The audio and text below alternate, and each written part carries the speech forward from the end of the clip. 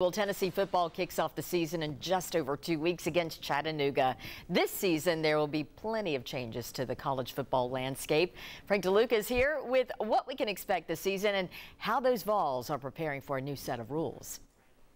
Yeah, Robin, the Vols held their final fall scrimmage on Thursday, and it was their last chance to get as close to a game situation as possible leading up to the real thing, and that involved a fake crowd noise, a mock halftime, and getting used to some of the new technology involved. Well, what do I mean is this year, coaches will be able to talk to select players via in-helmet communication. You'll see green stickers on helmets with that capability. That comm shuts off with 15 seconds before the end of the play clock.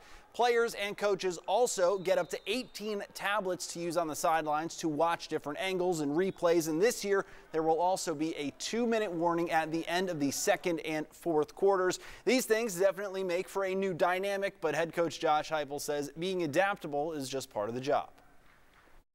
There's more changes that affected, everything outside of the white lines this year.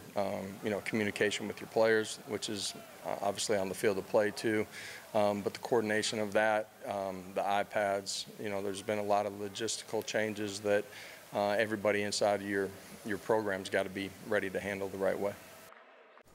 All this and an expanded 12-team playoff this year. Tennessee starts the new slate hosting Chattanooga on Saturday, August 31st. Robin. Interesting changes there. All right, Frank, thank you.